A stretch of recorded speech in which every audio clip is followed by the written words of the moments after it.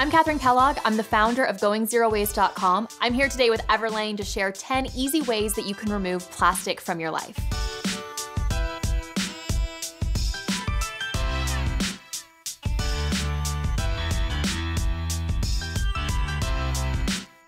The first tip is to simply just bring your own bags to the grocery store. On average, 100 billion plastic bags are used every single year. That is 12 million barrels of oil. Many of us know that we should bring our reusable bags and we have really, really good intentions, but we often forget. My best tip is just to keep them by your keys, keep them by your door, so that way whenever you're leaving the house, you can think to yourself, do I need to bring my reusable bags with me? I like to make sure that I bring reusable produce bags too. That way I don't have to get any of those plastic bags to put my fruit or veg inside. My next tip is to choose fabrics wisely. Many of the fibers that we choose to wear on a day-to-day basis are actually made from plastic, things like polyester, acrylic, nylon. So instead, when you're shopping, try and choose high-quality items that are made from natural fibers like wool, cotton, bamboo, hemp, silk, or recycled fibers. Another great way to lessen your impact when it comes to your wardrobe is to simply buy less. The average American buys 65 new pieces of clothing a year. So instead, try and opt for 10 to 20 well-made pieces that are timeless that you can wear over and over again and for years to come. I'm pretty convinced the most wasteful room in the house is the kitchen. There's so much plastic waste that happens there, from food packaging to plastic baggies and plastic wrap, but there are so many different ways that you can store your food that don't involve plastic at all. One of my favorite methods to preserve food is if I have it in a bowl, I simply just place a plate on top of the bowl and put it in the fridge. It works perfect, and you don't have to go out and buy anything new. When you're grocery shopping, I'm sure you probably wind up with a lot of glass jars from things like salsa or marinara. My favorite thing to do is to rinse them out, save them, and use them to store leftovers and dry goods. Beeswax wraps are a great alternative to plastic wrap. They are so easy to use. You just want to start out by activating them with the heat of your hands by balling them up so that way they become really tacky and they will mold and conform to whatever you want to wrap up. Now, when it comes to shopping for groceries, you probably will go in the store and you will see plastic everywhere. It can be really hard to buy your food without this material. So one of my favorite ways is to look for the bulk bins. These are often bins that have all sorts of dry goods in them, and you can bring your own reusable cloth bags and jars to fill the food up.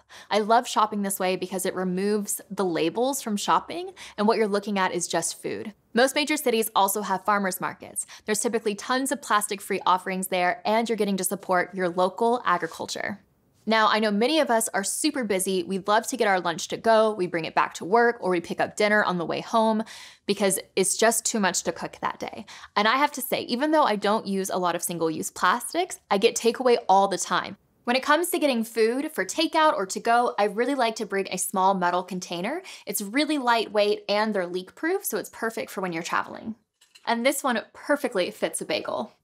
Right behind the kitchen in terms of offenders for plastic waste is probably the bathroom. Now, I definitely have not been able to eliminate all of my plastic use in the bathroom, but I've been able to greatly reduce it by simply implementing a capsule makeup collection. This is similar to a capsule wardrobe, and where you have a few high-quality pieces that you keep in constant rotation and you use them until they're gone.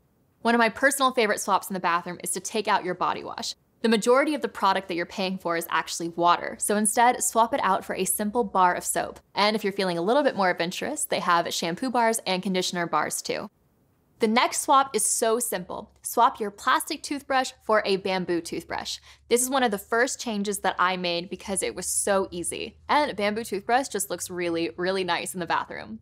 Most of the bristles are made from nylon, which is plastic, so when you want to compost your base, you will need to pull the bristles out or just snap the head off.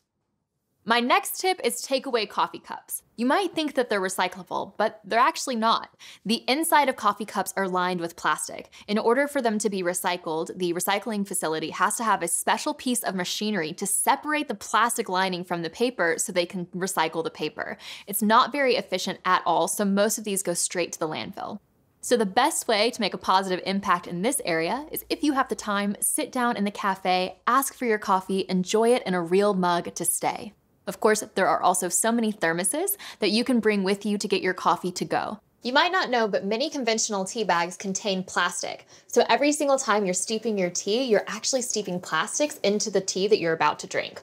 One of the ways I like to avoid this is using loose leaf tea, and I make it in my French press. My next tip is bringing your reusable water bottle with you.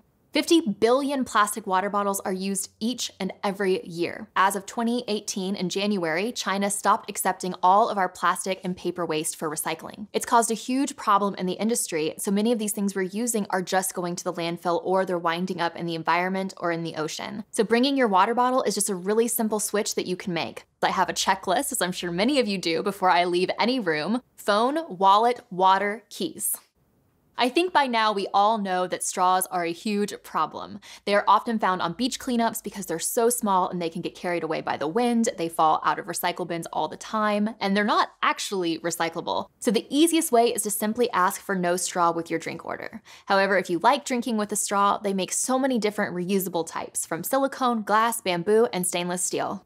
And my last tip is a little bit out there, but it's one of my all-time absolute favorite swaps, and that's a fountain pen. If you don't know, a fountain pen uses a refillable converter. So I have a little inkwell, I put it in, I can fill up with ink, and then I can use it so I don't have to use any plastic pens. Now, I'm left-handed, and if any of you are left-handed, then you know that when you write, you tend to get ink all over your pinky. And I was so terrified of writing with a fountain pen. But now that I've made this switch, because you hold the fountain pen in a slightly different angle, I never have to worry about ink on my pinky, and writing is so pleasurable.